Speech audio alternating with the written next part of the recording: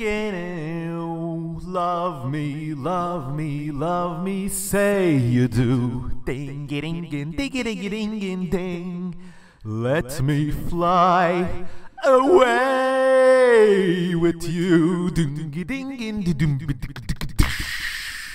For my love is like the wind.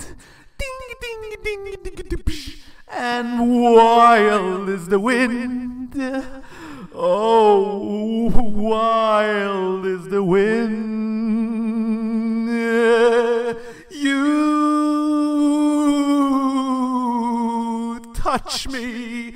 Ding, ding, ding, ding. I hear the sound of mandolins. You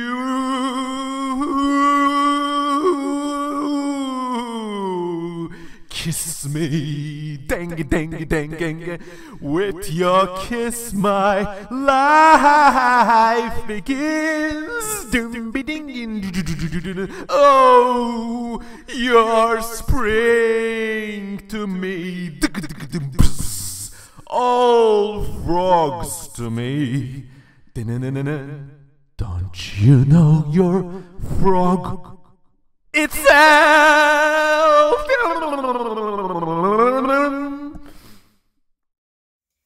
Welcome to the CM Kosemen Frog Extravaganza.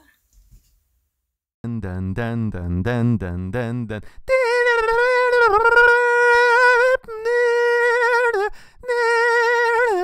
Hello everyone. The endless quest to classify and review almost every known genus of frogs goes on at the CM Kosemen Amazing Frog Cinematic Universe All Frogs Classification Bing Bang Bong Extravaganza. And this is episode 6. And maybe we will finish it at this episode. Maybe I'm gonna finish later. We don't know. I don't know. But we are continuing our review of every frog group in the world with this latest incursion into the Rhanoidea group that contains proper frogs.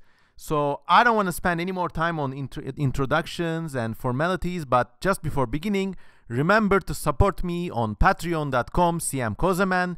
This has been a mammoth undertaking, and it will be really nice to be compensated, not directly for this presentation, but, just for being who I am. And if you're already supporting me on Patreon, thank you so much. Maybe you could also give a hand from the other side by maybe referring me to your friends and thus getting more people on board the wacky and Sisyphean enterprise that is the CM Kosemen podcast YouTube channel.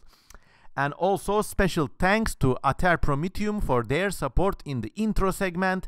If you like that bit, you can also support them from buymeacoffee.com/prometheums. That's the link here. Okay, let's go. We had reviewed this enormous expanse of species, clades, and groups. And last we checked, I think I was at... we were at the beginning of the Rhanoidea group. So we had finished the Hyloidea, and we had finished the weird ball sack frogs of Lake Titicaca with not frog-like, but seal-like faces. I kid you not, watch the previous videos to see these guys, and we had reached this junction. We had also reviewed this big group of strange mole-like Indian frogs and their strange relatives in the Seychelles Islands. So we had now reached the Rhanoidea, the final and almost the biggest group of frogs. This group contains the proper frogs. I don't even know what a proper frog means anymore, because as you see over and over, things that look like pond frogs or toads or tree frogs or little micro brown unidentifiable frogs crop up time and again in different lineages. But if you look at their evolutionary relationships, they actually come from a widely different selection of places. So it's all academic at this point, but here we go. So before beginning, within Ranoidea, there's this enormous subgroup called Microhylidea, the micro frogs, and they're just micro and vibing. Enter full screen. Okay, so this is Adelastes of the Adelastinae group. This is an archaic and like very basal group. You know, they're very smooth, almost like chocolatey. But I'm not gonna make a reference to the bullshit gimcrack disgusting series that is Harry Potter, and you know, they had chocolate frogs there. And man, I hated Harry Potter even before J.K. Rowling showed herself to be what she is. And anyways, I don't want to spend too much time dissing on things because I'd rather talk about the frogs. But the entirety of the Harry Potter franchise was about conformity, and it was about the destruction of the outcast. And there's just something just so gimmicky, and like it's one of those hidden evils that society will realize was totally evil like 500 years in the future or something. So yeah, if you like Harry Potter, I just agree to disagree. Moving on, you got the amazingly big, enormous group within the Microhylidae called the Asterophyrniae, which is like, you could kind of translate this as star frogs, and like the stars, their numbers are like endless. Oh, you got all these guys. We're gonna go through them all.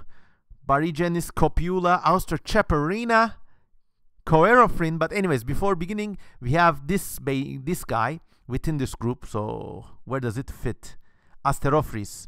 So I'm reviewing them by alphabetical names now. I'm not reviewing them by order of divergence because like it's just too complicated. But once again, if you like this kind of stuff, if this pushes your buttons, consider becoming a zoologist or a frog researcher. I really mean it, by the way. You know, I make many jokes, but this is one thing that I say seriously. Like, the diversity of life is like a really great area to study, and if you enjoy it, you could have a career in it. Anyways, we have in this group the Asterophris frogs that kind of look like Satan, or they look like the original idol that the Knights Templars worshipped before people thought they were worshipping the demon goat guy kind of thing. But it really looks like a crown, like a kind of king, but it's tiny and it's reptilian, and its eyes know neither remorse nor compassion. It's just a beautiful, beautiful, kind of dark creature. Of course, we ascribe these adjectives later. It's just a cool, knobby skin for camouflage. These guys literally pretend to be shit, I believe, in order to camouflage themselves in the forest floor. What a way to live. Then you got Aphantophrin, which is another very diverse group of tiny, small, tree frog-like customers with only 3 digits on their hands, so that's strange. And they also have like this kind of like almost weird toad-like thing, but their face kind of looks like a pond frog. It's all confusing these days. Do you like girls or boys? Ding ding ding ding. It's confusing these days. If you know which song this is from, you're a cool guy or cool gal. Then you got the big radiation of Australian small frog guys, represented here by Austrochaperina robusta. This is the robust Australian chaperine frog. I don't know, but its eyes have this nice reddish color, and it's just beautiful. This whole group, this whole Microhylidae group consists of little understood, strange, tiny frog things like these guys. Then you got the Barygenis genus, which is kind of like small, pig-like, but completely unrelated to these earlier frogs we had seen in the previous video. You know, these belong to a completely different group of frogs. But if you didn't know better and you just found these guys living in Papua New Guinea, you might think they're related, but they're not. And they're just beautiful. They've got this like puffed up pear-like, plum-like shape, and they're really tiny. I mean, just look at this wide honkin' chonkin' guy. It's so lovable, so beautiful. And the name is also very descriptive, Barygenis. Like, as you know from baryon, baro means heavy. So heavy frogs, heavy chudbud frogs coming up to mess up your day. And then you got the related genus and another extremely diverse genus, Calulops, which consists of these like little plum or raisin-like guys. I'm not even gonna attempt to describe them, but some of them have these like amazing star-like things on their bodies, which I think is really cool. Calulops. If you study frogs for a career, you might get to describe a new species of these like very easily. Like almost every week there's a new species of tiny frog described somewhere in the tropics mostly. And then you got this genus, which is just amazing, Coerophrine, represented here by Coerophrine proboscidea. Now these are very tiny, once again Papua New Guinean or maybe Indonesian frogs, I don't remember clearly. They got these like tiny spiny noses that go bibble bibble.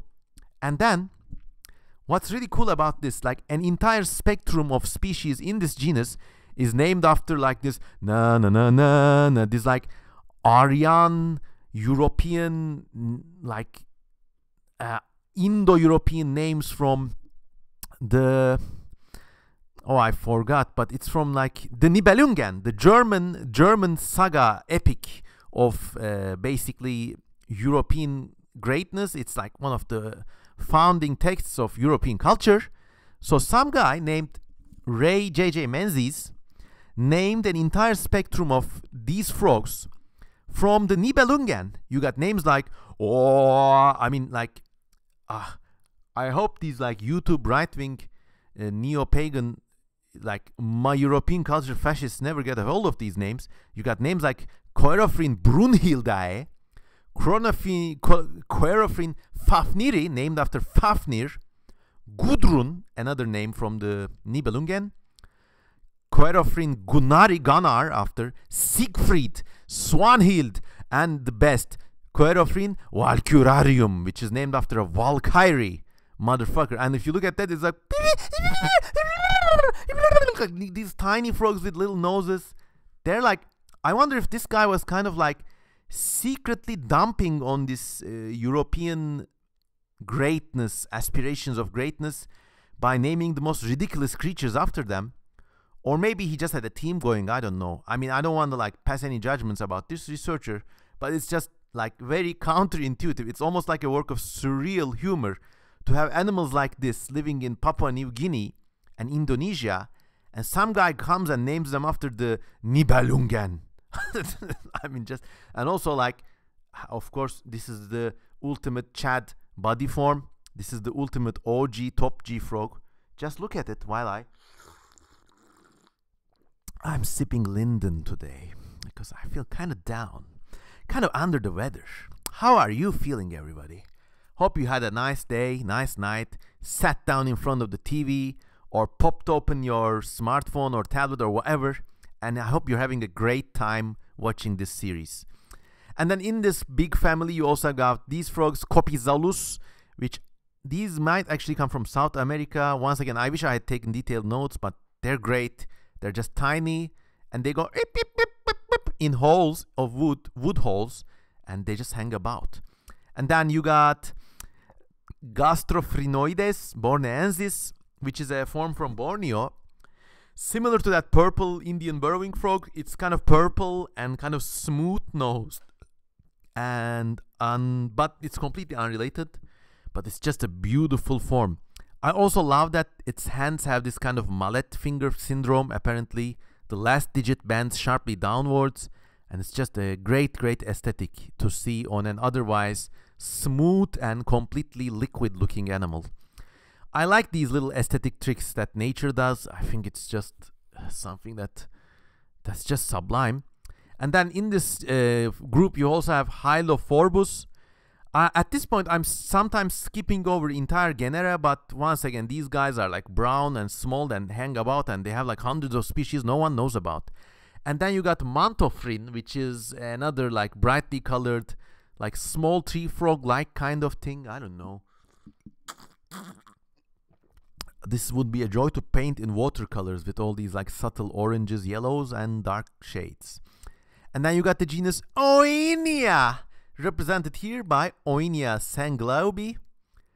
I mean, what can I say? I just like saying the name Oinia, like some sort of Greek or Roman tragedy. You know, they would say Caligula, and you would say Oinia. Anyways, moving on. Then you got Oreophrin oviprotector. These frogs actually protect their eggs, and if you look closely, the little frogs are doing the little can-can dance inside the eggs, completely skipping the tadpole stage and developing into little frogs themselves.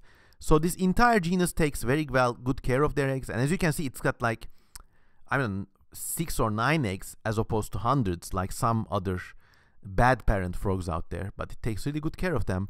Oreophrin, and because the name has Oreo in them, let's give this mom some Oreos. Take it, frog, and take good care of your baby. Anyways, moving on, this genus Oreophrin has many species, as we are used to seeing. You got pink boys, red boys, spotty brown and black boys, black boys, give them all Oreos. Anyways, moving on. You got Pedophrine, another very tiny species. Once again, it's one of the smallest frogs out there.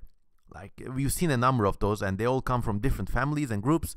But this guy is posing on top of a little penny or a quarter, as many of these frogs are sometimes posed. I wonder, like, they're on this, like, imagine someone places you on this enormous metal disc with arcane inscriptions and faces, and you feel like you're on Stargate. But no, it turns out it's just a quarter. Blink! Moving on. Then you got the strangely proportioned genus Siamophrin, which dwells in caves. This is a cave-dwelling toad, not a toad, a frog thing, from Vietnam, and it's Siamophrin troglodytes, and you can see it's specialized for cave life, including a lack of pigmentation and really big hands. Strong big hands with gnarly fingers and big toes as well. You know what they say about big hands and toes. But actually, this is a cave-dwelling species, and its tadpoles are also very strange. They got these like funnel-shaped mouths. Maybe they use them to increase their odds of catching prey or detritus. I don't know, but it's just really strange. This entire vertebrate lineage has become adapted for cave life. Moving on, you also have this genus Spenophrin, which also takes really good care of its babies, and it also has this kind of spiny leaf mimicking fold action going on. You know, we've seen so many different groups of frogs do this, and it never fails to amaze. And I really like this, how these little frogs are piggybacking a ride on mommy, and mommy looks like a satanic leaf. It's just beautiful. Dun dun dun dun dun dun dun dun dun dun dun dun, little soldier. My head hurts from like phrasing all the lines I'm about to say sometimes, so I need to blow off steam by singing. Anyways, then in this group you also have Zynorhina, another poorly known genus, and representatives of this genus have like these kind of pointy noses, but they're also dumpy and brown and weird and wonderful. And you also got this genus called Chaperina, which is again small, and it dwells on leaves and less on leaf litter, and it's just wonderful with these like bright colors. One strange thing this guy has is that in this genus sometimes you see this tiny single spikes on the elbows. So my man is a fucking Krav Maga master. You know, if you know anything about Krav Maga, the brutal Israeli mixed martial art, you know, they have a lot of like elbow hits and back of the palm hits and something, and it's just about doing the most damage in the shortest time possible. And this guy is not to be fucked around with, because it knows Krav Maga. It can give you like one back of the elbow, and like you got 3 fractured ribs or something. I don't know. And then in this group you got the smallest and the best named frogs of them all, Mini Mom. Beep, beep, beep, beep, beep, beep, beep, beep. And look at it. I mean, what's there not to love? They have sacrificed everything to become this small. They've sacrificed their digits. Their hand is just one finger and a knob of flesh. They probably don't have inner ears properly developed. They probably have like, what is this guy even doing? Maybe its lungs are even atrophied. It probably can breathe through its skin, and it's just hanging about. and it's just beautiful. This guy was named relatively recently, I think in the 2010s, and I just need to zoom in. This grime here in this guy's fingernails just makes me want to vomit. Anyways, moving on. This was minimum. Beautiful frog, beautiful name, beautiful species.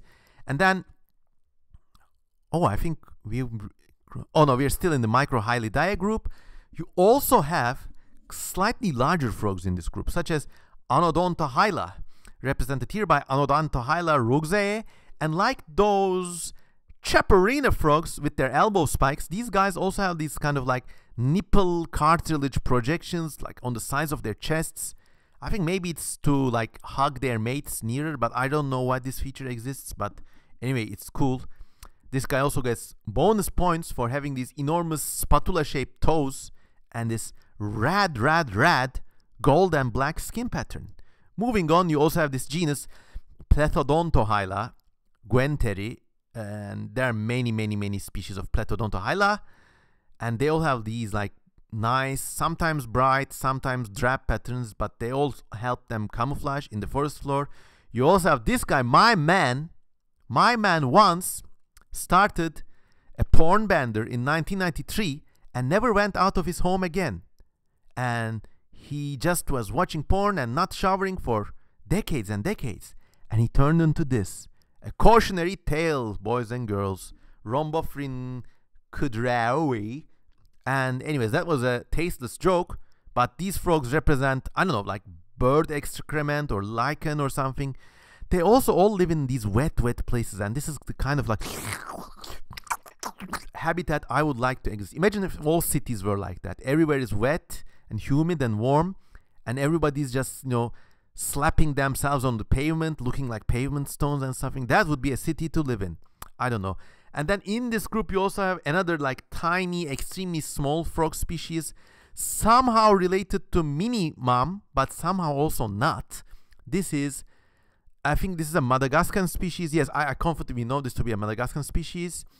Stumphia, the stumphy frog, Stumphia pygmea.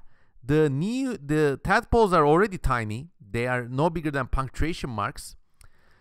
If you can look at this, like surface tension limits the sizes of bubbles at a certain size, and these guys are like sometimes smaller than bubbles. So they're like, if you spit on the pavement and count the bubbles in them, these frogs could live in there as tadpoles.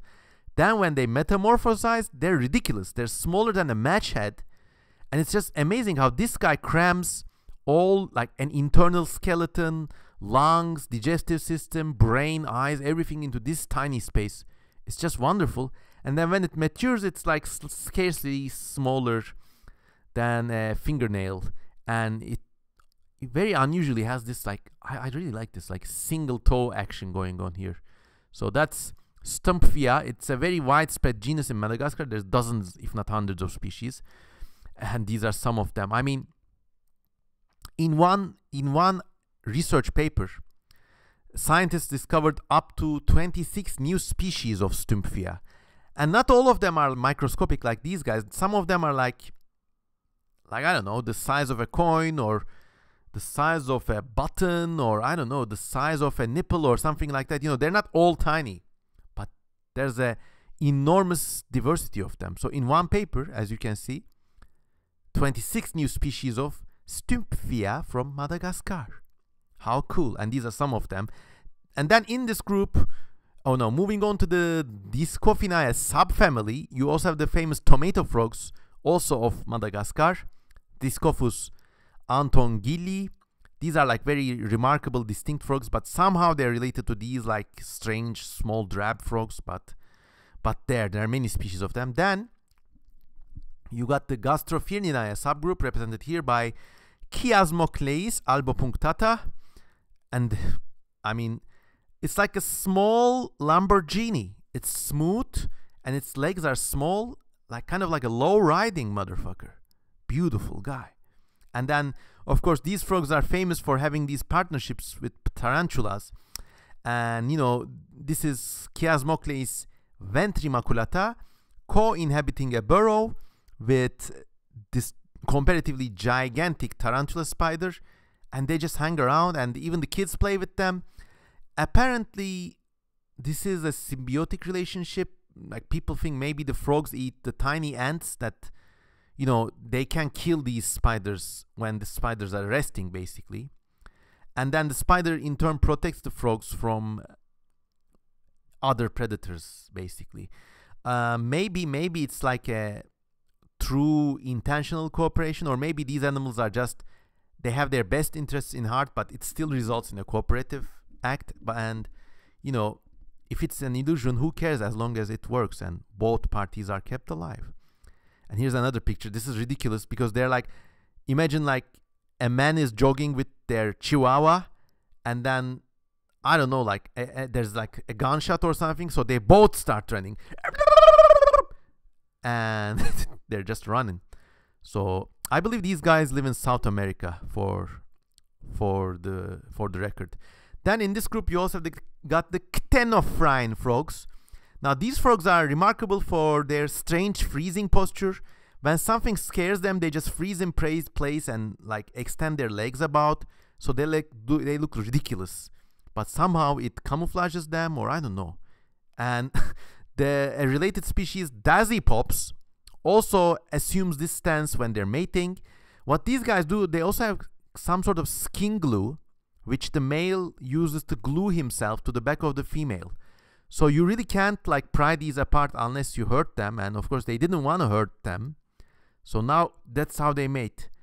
Imagine like you're on Tinder and something, you get a match with someone, or like, my place? Totally. What's the address? Sending you the link right now. And then you come into their address, and you know, you walk past the rusty cars in the front yard and something like, oh, there you are. Let's put on the glue. And then, I don't want to describe what happens later, but these guys do it all the time. I think they got the best sex life in the vertebrate kingdom. Anyways, then you got the other small, like this is a more medium-sized genus, but even though this is comparatively larger than these guys, you can see some aspects of their anatomy are still reflected. So they got the same strange look, they got the same extended nape area, there are probably glands under this thing, and they got the same weird rubbery derpy look. Dermatonotus muelleri. And then another related species, Elachistocles surinamensis, from, I think, Suriname, which I think is, yeah, it's part of Africa today. So these guys are all over the place. They live in Southeast Asia, Africa, South America, very widely distributed and poorly understood group. And probably it will turn out to be somewhat artificial. I mean, I wouldn't be surprised if they split this enormous group, Microhylidae, into several subgroups in the future. And then you got Elachistocles, sounds like a Greek philosopher. Elachistocles erythrogaster means red throat, but it's just beautiful. It's like a jade sculpture of a frog. Moving on, you got Gasterophrine, another extremely diverse group, Carolinensis. So I believe this is actually found in North America, a tiny North American species. And then you got the very diverse genus Hypopaccus, and its name apparently means somewhat thick, referring to its tough skin. It must be a very like subtle way to insult these frogs. How dare you call them thick? Just look at this face. You know, just because they fail at maths, can't call them stupid. Look at this face. They're beautiful, all right? It's you who is thick. Okay, moving on. Can't move on. My computer's stuck on these beautiful, beautiful frogs. Which one is your spirit animal? Mention in the comments with a time code, so I know which frog so far has been your spirit animal, and we can work our way from there on. Moving on, you got the another species, another genus. Like this clade is so diverse. Myarciella microps, with its like, I mean, this guy has seen things and it notes things, and it's like, and this guy is like pure golden goodwill, and you can all read it from his face. I'm not gonna comment anymore. Myarciella microps. And then you got the tiny, wide-bodied, almost like as wide as its long, cookie-like frogs, Stereocyclops. incrassatus. So it's not crass, it's tender and loving. And then you got the little known South American frogs, Hoplophryn. I don't know if this is South American, to be honest. Okay, I'm out on the location, but this is an interesting frog because they apparently build nests inside hollow bamboo stems. And to make things more complicated, the males also have these like gnarly sadomasochistic sex toy action going on with their thumbs and the flesh around their thumbs. And also like the inside of the elbow or the upper arm also has these fleshy spikes. So they kind of like grab, you know. And I'm not going to comment on this shape. But I am going to comment on their habits and this like another slanderous Nature article. It says, Holophryn ulguruensis lays its eggs between leaves of the wild banana or within the stems of bamboos, which have been split sufficiently to permit the entrance of a small and greatly depressed frog. This is like the subtlest form of slander. How dare you call him this depressed? He's working through some issues, okay? He has to work 3 jobs at the same time, supporting a home, all these eggs, paying the rent for that bamboo stick. It's okay for him to have some episodes. Small and greatly depressed frogs. I guess we're all small and greatly depressed frogs in our year of the Lord, 2023. No, I don't know where the world is going to be honest, but that's a conversation for an entirely different podcast. I hope you're all feeling well, by the way. I mean, tasteless jokes aside, I hope my podcasts bring you a sense of charm, joy, humor, laughter. It's important these days.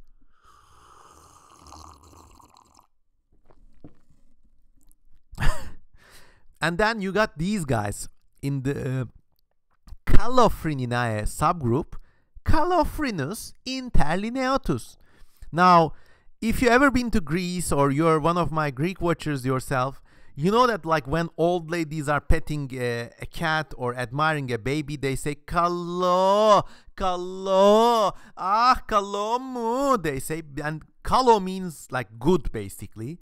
And it's like, oh, nice one, good one, come on. This frog, this entire genus really deserves that affectation. Kalo, kalo, just look at it. It's like a little warty egg and coin purse. But it's just thoughtful. And, oy yavrum, yavrum, kim üzdü seni? Anyways, moving on, Calophrynus baluensis. It kind of differs from the other Calophrynus species by having like long Popeye the Sailor arms and shorter legs and kind of like a sturdier texture and a pointy dainty nose. Calo, and calo. Oh my god, what are these calos doing? They're making more calos and they're looking very deadly serious while they're going about it. Well, I mean, these are so beautiful. I just love researching animals in detail. Doesn't have to be frogs, could be anything. Kalo, what are you doing? Kako, what are you doing? What are you doing? So this Calophrynus species is accidentally mating with another species of completely unrelated frog. It's mating with a frog from the Ossidozyga genus, which is from a completely different group.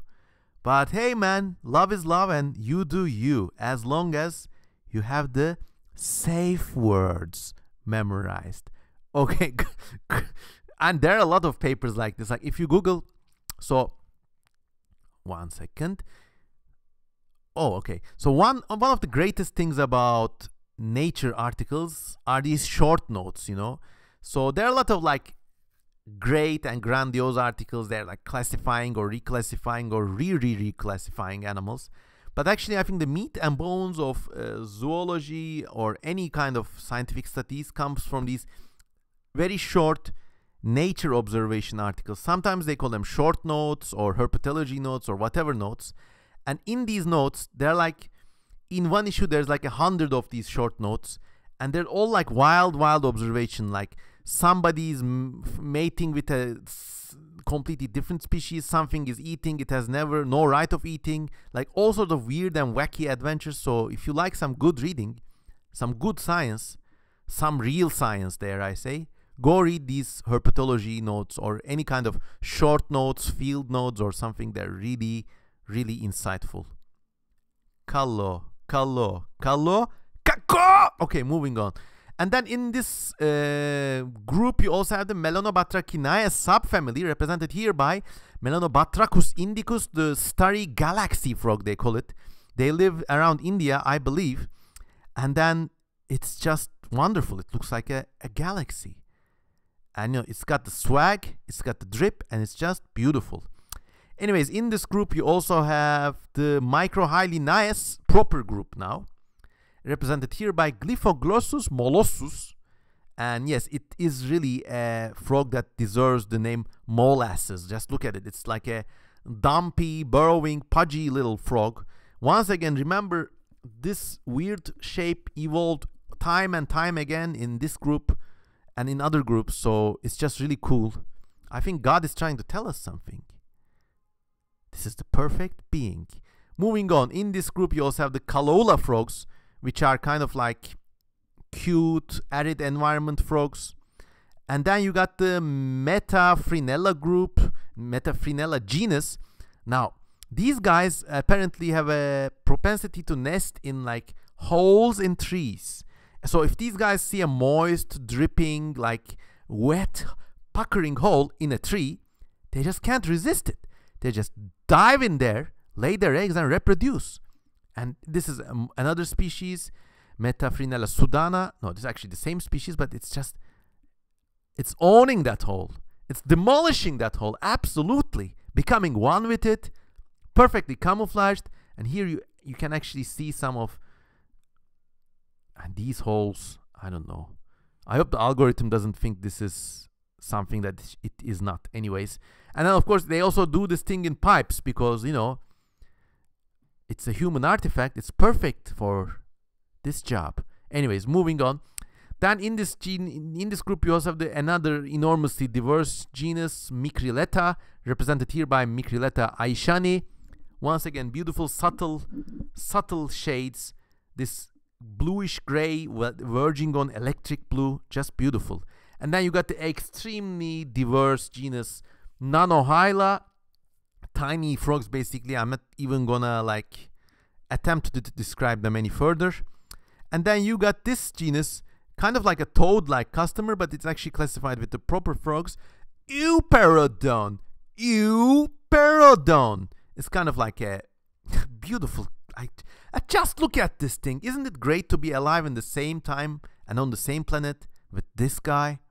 I think it's just wonderful. And these Euperodon have a lot of species. And if you scroll through all these images I've put together, they look like they're having the most whack house party of the century. Euperodon,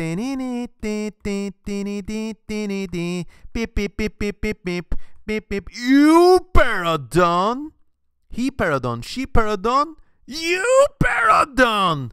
Someone screenshot this and turn it into a t-shirt, please, and wear it and send a picture to me. Euperodon. You notice some of them have these orange accents, some have these yellow accents, some have this ghost skin, which you can buy with the extended DLC for only $99.99. Anyways, moving on.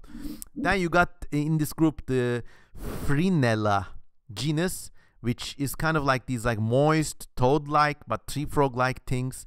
And then you got these guys, Otophryn, which are kind of like more larger and more robust, pointy-nosed, leaf litter mimicking frogs. And then these guys actually, like, they're already very interesting in this form, okay? But when they're tadpoles, they have something else going on, which I have never seen anywhere else in the animal kingdom. It's unbelievable. So if you look at their teeth, they look like, they're like some wicked shark-like teeth. But no, actually, because these tadpoles are so small, the teeth somehow work as a sieve. Now they've got one other thing going. Can you see it? Can you see it in these pictures? from the side of their bodies, for no reason, there's an enormous tube coming out, like the exhaust of a jet engine. What happens is these guys apparently live on shallow streams, so they turn upside down and burrow in the sand and the sediment under the stream. For some reason, this pipe comes out of this body, and the water goes in from the mouth and comes out from the pipe. And it says, if this lifestyle interpretation is correct, then it makes it the first known fossorial vertebrate to have passive filter feeding. So these guys literally live and work like little barnacles or anemones or coral or sponges. And it's very strange. I mean, I don't know how this works. Let's read this. Stomach contents include a variety of bacteria and microorganisms, but no fragments of microscopic animals. So these like scary, shark teeth, they're actually for capturing small detritus, basically. And then, I had difficulty understanding this. So it says, since the robusta larva does not burrow deeply, the tip of its spiracular tube probably extends upward above the sandy bottom and into the current. So this somehow extends above the sand, and then this creates a pressure difference because the water moves this way, and it basically sucks the water in through the animal and thus sucking. It's like a rotifer, my man. Unbelievable. And one interesting thing is these guys have this completely unexpected adaptation. So this is one of the crazy things about nature. You know, if someone designed a speculative evolution filter feeding tadpole, they would probably make it with like a big funnel shaped mouth, but nobody would imagine this thing, this evacuation pipe.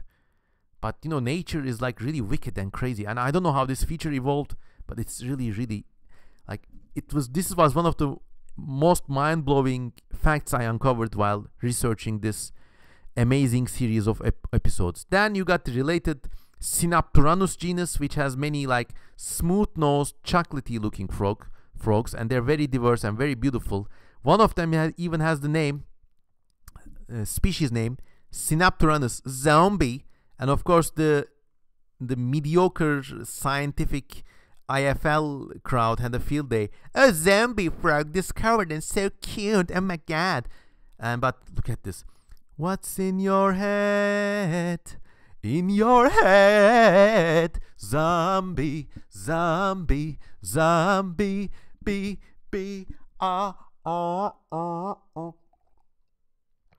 and then with their tanks and their guns in your head, they are chunking. What's in your head? Anyways, moving on. Zombie, zombie. I can't stop singing. Okay, moving on. Then in this group, you got this very wise and sly customer, Phrynomantis bifasciatus. Once again, a colorful genus. Maybe it's even somehow poisonous. I don't know. But just look at its shape. It's got a heavy jaw for a species like this. Really nice and beautiful. How many slides are we in, by the way? Oh no, it still isn't over. This is gonna be the death of me, really. Still isn't done. Anyways, moving on. This species, because of its bright colors, is also somehow seen in association with these giant African driver ants.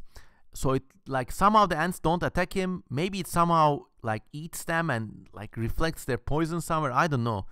But one of the scientific papers about this co-inhabitants has pictures of this frog being examined by ants. So like somehow it adopts this submissive posture, and the ants are like examine it, and they give it like a kind of friendly rating, so they don't tear it apart and eat it. But for the frogs, this must be like an alien abduction thing. I mean, these like strange, big-eyed, alien, robotic creatures come out in the darkness of the night, and they just examine you. and stroke you with their antenna. I mean, look at, and you know, he's seeing things, but no one believes him. Anyways, zooming out, moving on. Then you got this genus in the Scaphiophreniinae subgroup of the Microhylidae megagroup, Paradoxohyla palmata. And these guys have also really weird tadpoles with like these extremely set apart eyes. They almost look like little hammerhead sharks or catfish, I don't know. And then in this group you also have Scaphiophryne gottliebei, which has this beautiful puke green, tomato red, and linoleum purple gray pattern with these black splotches. It's just a beautiful frog. Another species, like there are lots of varieties of these guys and they're just beautiful. Even though it looks like a toad, note that it has these like big suction pads on its toes, so a nice mixture of features as well. And this is what the tadpoles look like. The tadpoles apparently feed by burrowing head first into sediment and filtering it. So that's why I have these like, oh, these are not the same genus, but maybe these guys do it too, I don't know. Sorry, I'm confusing things, but yeah, these Scaphiophreniinae tadpoles always do this. They burrow head first and they just wriggle, wriggle, wriggle, wriggle, wriggle, wriggle. Imagine you're swimming in a lake and then this guy comes and tries to burrow into your belly button. Reactions in the comment section only. And then, oh my god, we're really finished with the Microhylidae mega group. For nearly 100 slides, we only saw this group, huh? How many? Unbelievable. What was your favorite microhylid frog? Let me know in the comment section. Okay, then you got the more like quote-unquote proper frogs. Like these are, like if you live in Europe and you see a pond frog or something, this is gonna be from this family. Afrobatrachiae. No, wait. Or maybe yeah, I don't know. But now these are more like proper pond frogs. You got the Afrobatrachia mega group within the Ranoidea mega group. And then you got the Arthroleptidae subfamily represented here by Arthroleptis. And it's just a normalish looking frog. After all these little weirdos, these guys look like kind of boring, to be honest, but they're also beautiful in their own right. You got Cardioglossa, another small gracile species, and it's also represented in lots of stamps, including this one from the Republic of Cameroon. Cardioglossa elegans. Beautiful stamp, beautiful frog. And then you got Astiloternus, which has these cat-eyed eyes, pupils, which is really beautiful. Almost like a regular frog trying to become a tree frog. And then you even have the fascinating red-eyed version. Astilosternus diadematus, the diadem-eyed, red-eyed one. And then in this group you have the famous Wolverine frog.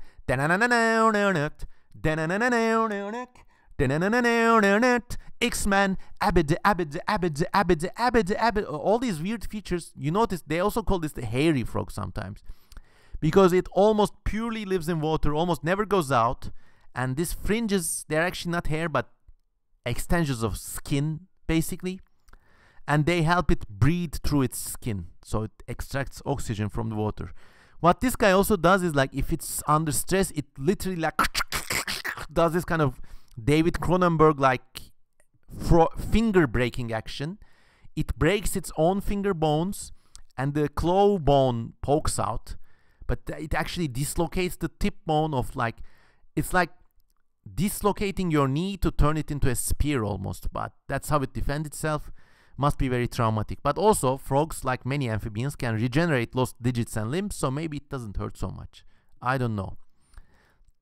In this group you also have the extremely diverse species genus Leptodactylodon.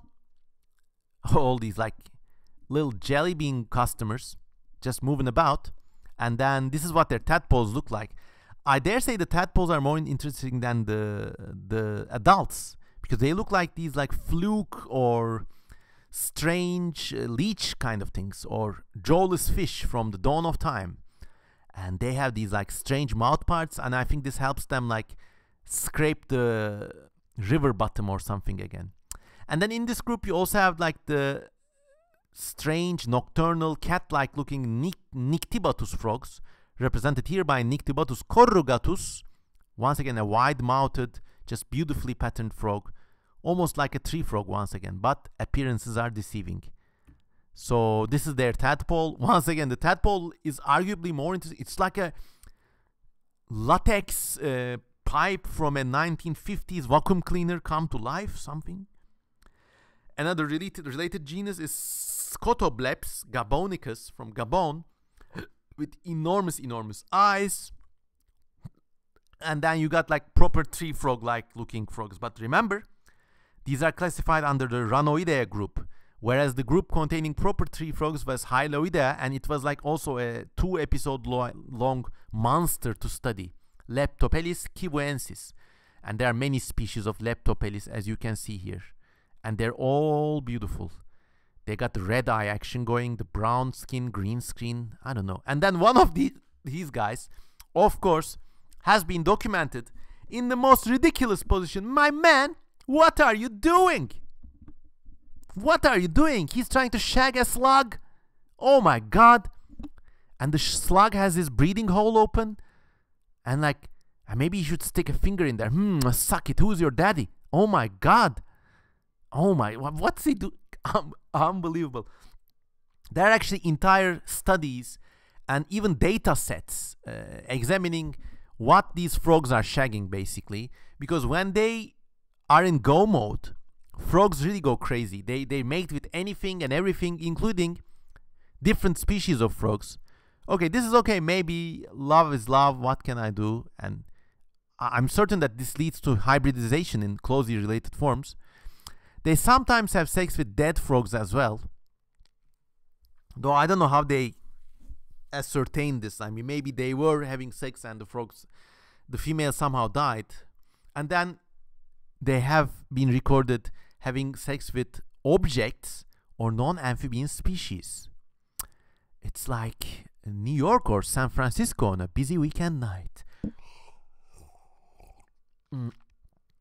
And there are apparently patterns of these. Like, so some frogs are very proper. So if you look at these stats, the micro-hylet frogs, which we saw earlier, they're very proper. They're like, okay, marriages between sanctified by God and between a man and a woman. They don't have any sexual experiences outside their own.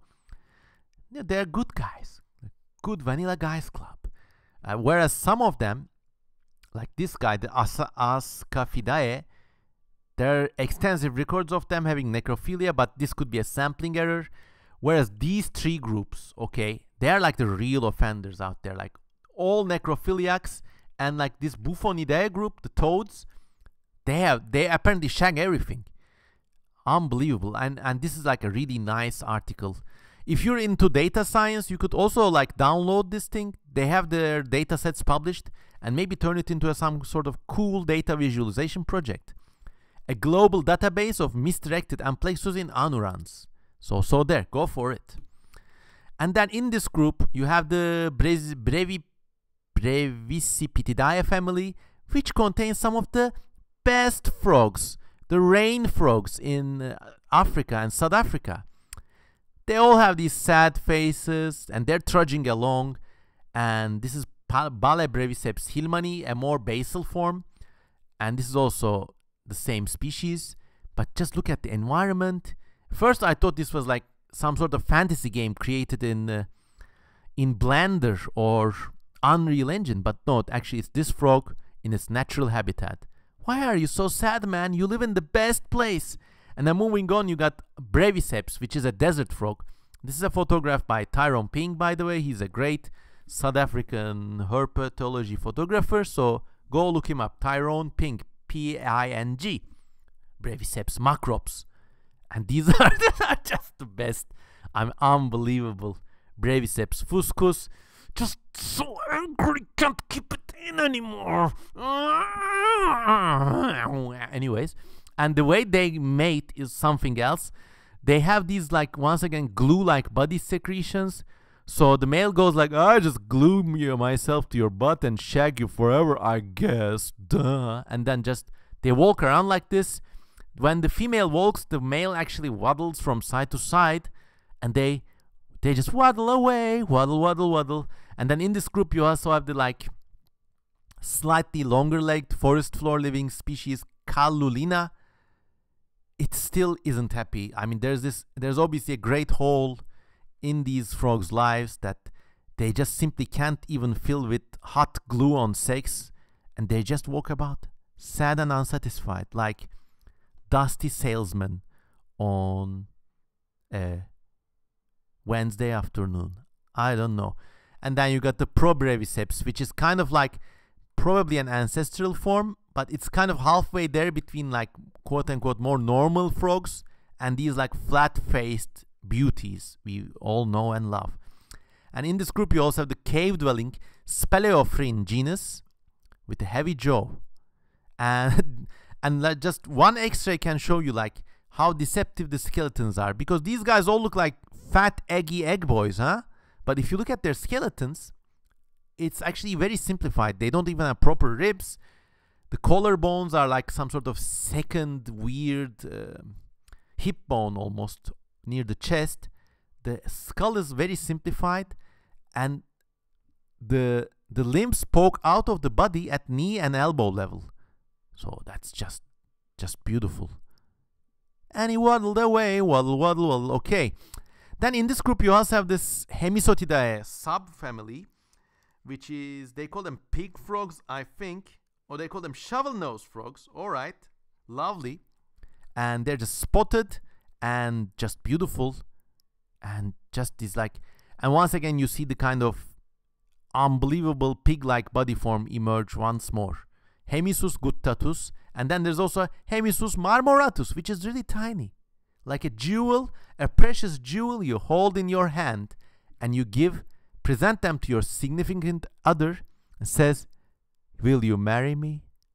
And of course they should. I mean, after a gift like this, heck, you know it's gonna be a marriage full of love. Anyways, then you got the Hyperolidae, big group. They're also known as bush frogs or sedge frogs. They're an extremely diverse African group once again, and there's a subgroup in them called Acantixsalinae.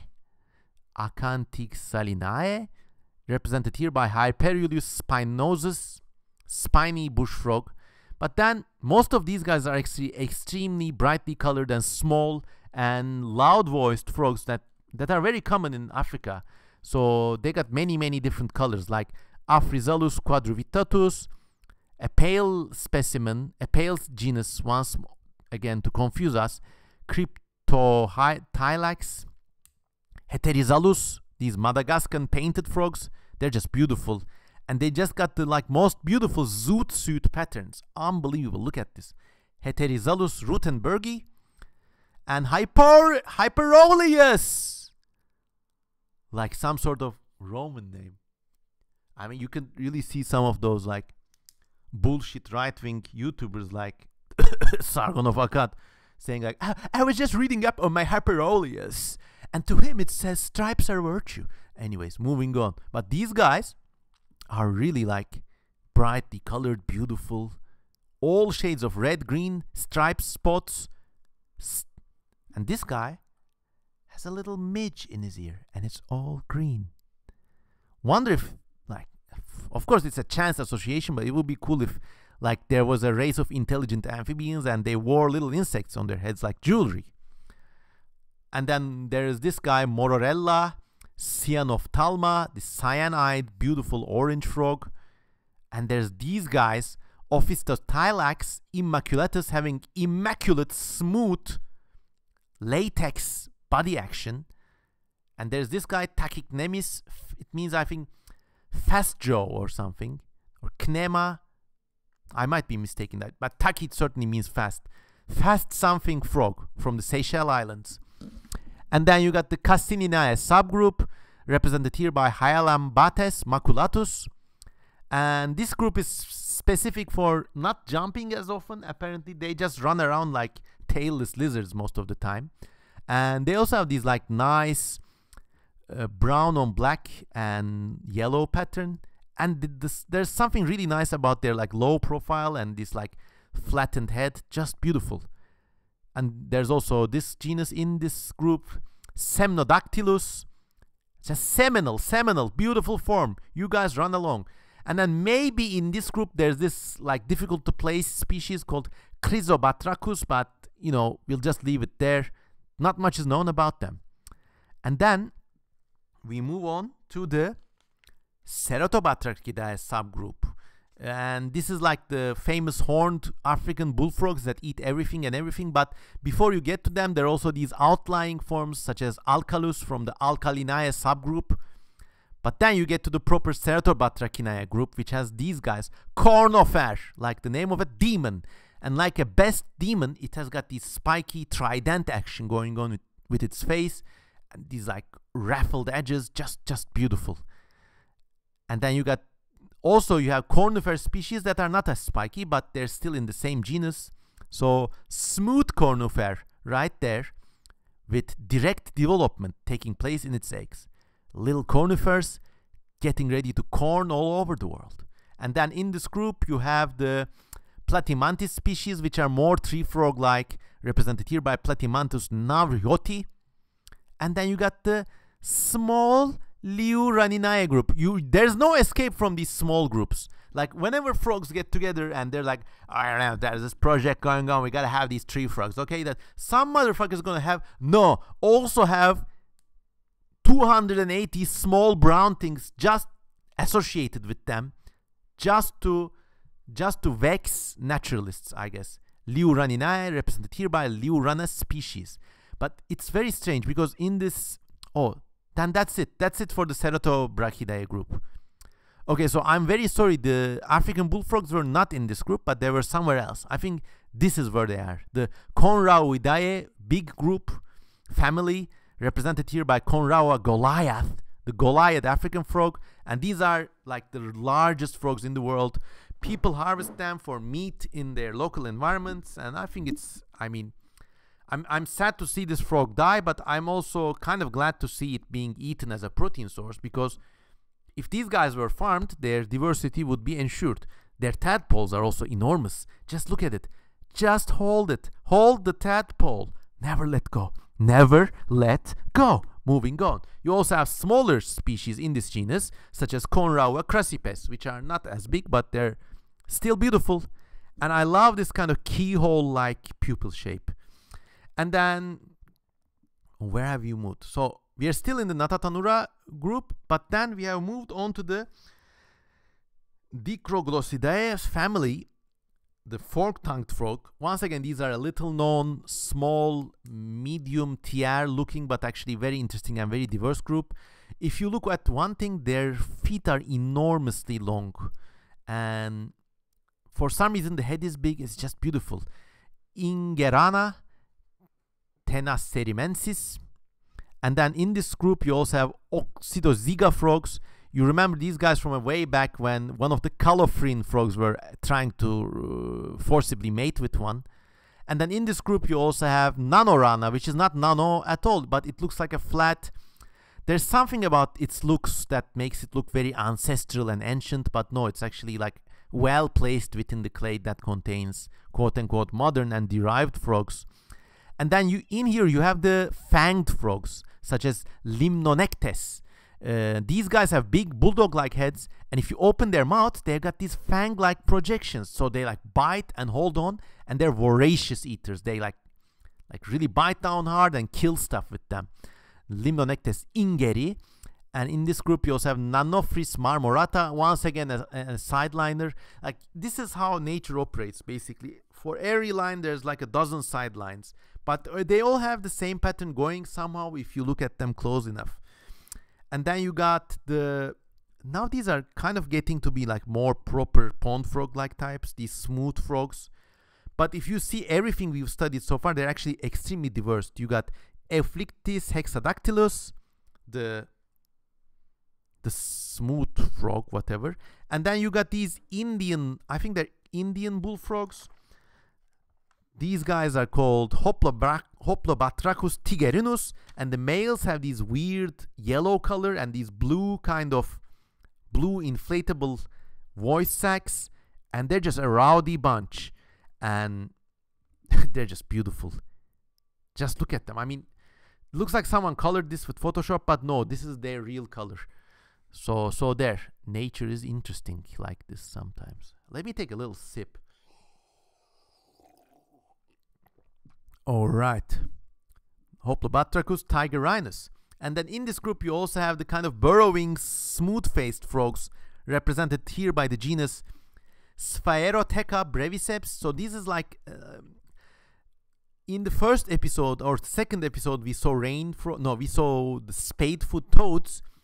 This is like a Natat Anuran attempt to evolve a spadefoot toad again. But once again, the leg shape gives it away as a kind of more like froggy frog. But the faces and the legs have like assumed the proportions that coincidentally look similar. Anyways, moving on, you got this genus Fearvaria limnocaris.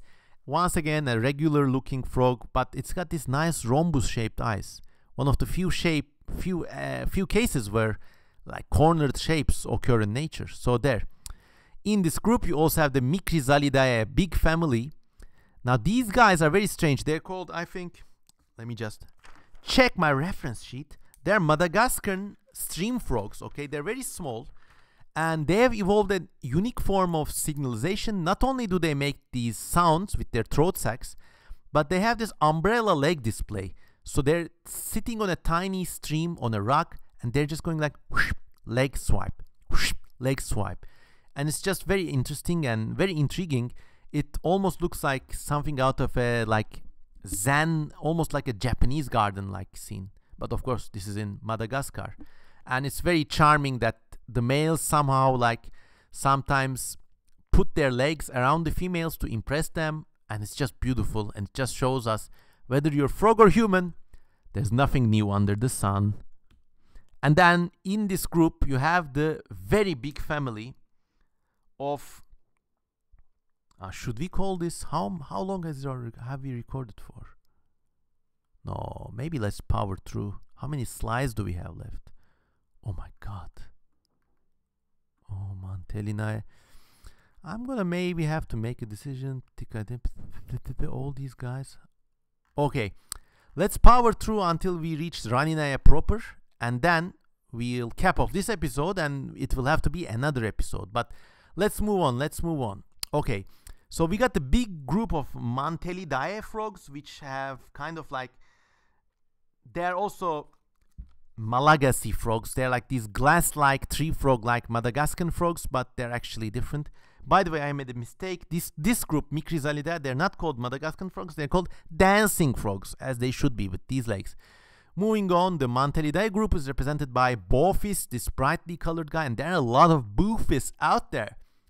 Boophis, doofus, all colors of Icephus.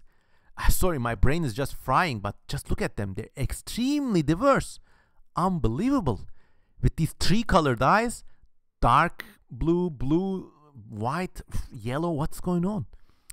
And then in this group, there's like the proper, more frog-like looking Lalistominae group, represented here by Lalistoma.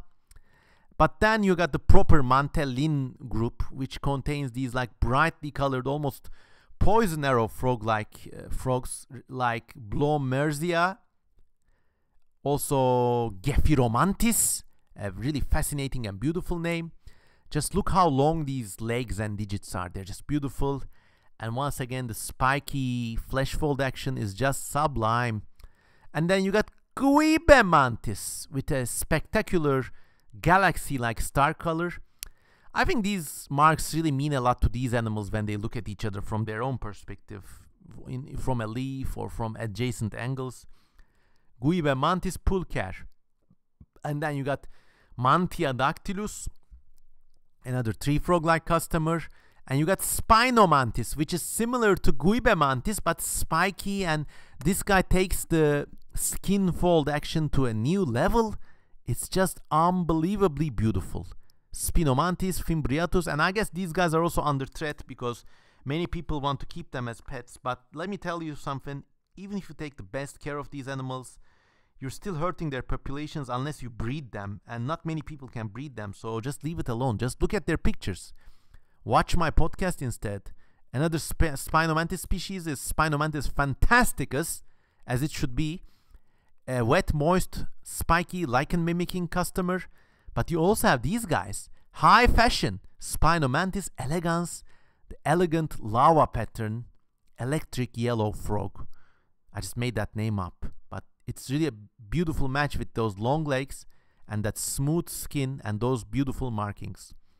And then you got Singimantis, which is like bluer colored and strange. This is a Madagascar name, I think, Singi. And then you got the proper Mantella frogs. Now these guys are like Madagascar's answers to South American poison arrow frogs. We saw them in a few podcasts earlier. And you got things like Mantella viridis, almost looks like the golden poison arrow frog, but it's actually different, completely different in fact, because it comes from a different branch of the frog family altogether. You got the golden ones. They even have the gold thing going on with Mantella aurantiaca. And then you got these guys, Mantellas, these splotchy yellow, orange ones. These guys, just fascinating. And some of them have extremely limited ranges. And then you got, I'm just gonna sing to describe.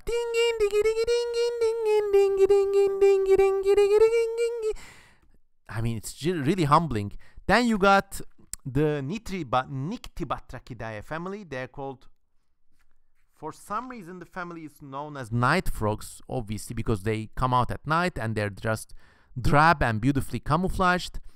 And some of them have these like really funny, wonky looking eyes, such as Lancanectes corrugatus here. Just examine this face and weep. Weep that you may never be this beautiful. And it's also have this like almost like a fingerprint kind of pattern going on with the skin. Just beautiful. Just beautiful. Sees all and knows all. Anyways, moving on, you also have the galaxy frog Astrobatrachus curiciana with these star-like spots, and then this beguiling smile. And then you got the Odontobatrachidae family. For some reason they're called toothed frogs. I don't know why, but this is Odontobatrachus natator, a wide-bodied, warty tree frog-like customer. Oh, that's why they call them, because their teeth have these like lower projecting spikes, and the teeth also have got this almost like Spinosaurus like recurve action going on, but you know, you would never be able to tell just from seeing the faces alone. Everything is obscured under the mouth tissue, and just interesting. Then you got Petropedeidae. They're called grassland frogs, another hugely diverse group that we're just gonna glaze over. Here is, and then here's this group, Phyrnobatrachidae, which they call them puddle frogs. So these guys were not grassland frogs, my mistake. They're called torrent frogs. These are grassland frogs. No, these are puddle frogs, and these are grassland frogs. I just skipped over 3 entire families because they're so wide. There are many species and genuses in all these families, and I just don't have the time to describe them all. But if you deep dive into them yourself, you can find out more. Pticadenidae, represented here by Pticadena oxyrhynchus. Nice eardrum action, as big as the eye. And these 3 circles, they're just aesthetically really beautiful. There are, of course, many species of Pticadenas, and they're all beautiful. Some of them are red, some of them are yellow, blue, black, brown, every color under the sun. And then you got the related genus Hildebrandia, which is this guy, Hildebrandia ornata, posing with a fly on its nose. Once again, frog jewelry. And then you got the Pyxicephalidae family, another big family with subgroupings such as Cacosterninae, represented here by Amietia. These are like more regular-ish. And then there are also some smaller versions in this group as well, such as Anhydrophrin and Arthroleptella. This is almost like a frog that said, I give up on the frog thing and I want to be a small toad now. So it's almost like a small toad or a booger. And then in this group you got the extremely diverse genus Cacosternum, and many forms and colors. I mean, just look at them and weep while I have some water to refresh myself.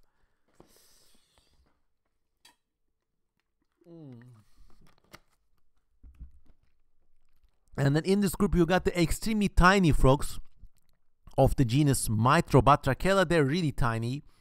For just to be interesting, they didn't pose it on a coin or on somebody's fingernail this time, but they're tiny and beautiful.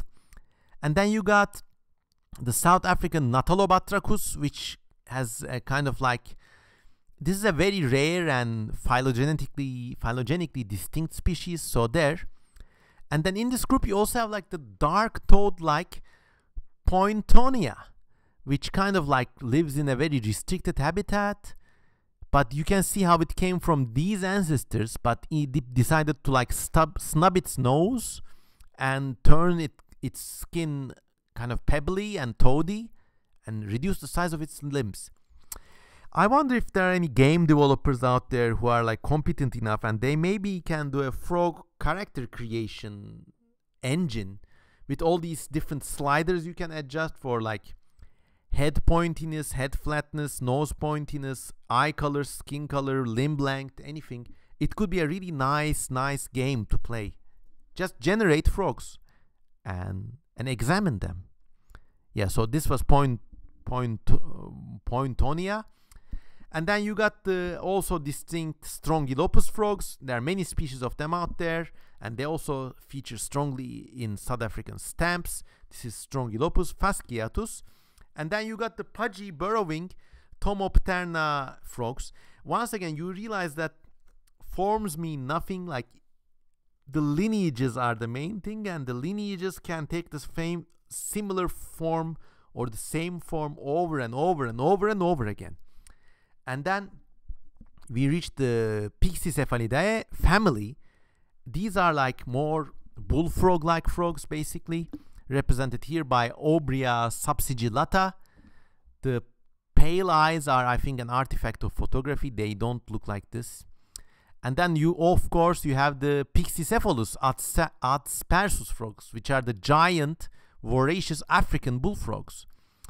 And many people know these guys. They're pretty common in the pet trade, but they're distinct from Pac-Man frogs. Sometimes people call them giant Pac-Man frogs, but no, they're like evolutionarily distinct. And they have these like vicious fights between the males in the mating season. Then it's just like a high sigma Chad energy lifestyle for these guys, fighting over and over again. But you also have smaller species such as Pyxicephalus edulis, which means they're edible, I guess, somehow. I don't know. And then we reached, remember, this was Ranoidea, and we've been looking at I think, what were they called? We were looking at the, oh, my brain is completely fried. We were looking at the Afrobatrachia and Natatanura supergroups. Now we reached another supergroup, the Ranidae supergroup. And this will have to be an episode for, like, an undertaking for the next episode, because my brain is now so fried that I feel humbled by the diversity of these frogs. And while I was talking in the background, my mind was composing this Turkish and Ottoman poem about the humbling diversity of life. Because as we look at these things, you know, it's like really all these forms repeating themselves in distinct patterns, subtly different, you know, all these shapes, lineages. I mean, if you look at the cladistics, it's the story of families, and it's the story of life taking on different forms as it evolves. And there's something very personable. Like, you got to realize all these evolutionary adaptations, they're also the results of choices. They are results of mutations, okay, but there are also there's also willpower involved on behalf of the animals. So there's something like deeply almost religious about it. And I feel like saying, nameleri okuyor ceddi yaşam ile yaradan, gör sevki dinle ey aciz insan. This is one of my many hobbies. I'm a big fan of Ottoman era poetry and early Turkish era poetry, and they really have a way with language. So I was composing this poem on the side as I was reading out all these weird frogs to you. So this poem is my farewell to you. Once again, I will read it. I hope you like it.